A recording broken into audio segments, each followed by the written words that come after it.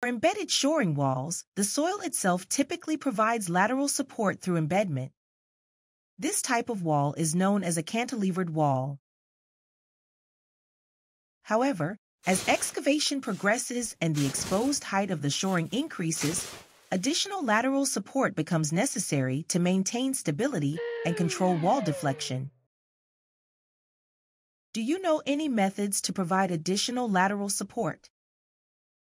A common method for providing lateral support is the use of ground anchors. Let's look at how ground anchors are installed.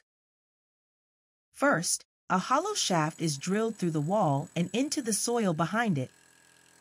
Next, a high-strength steel strand or rebar is inserted into the shaft.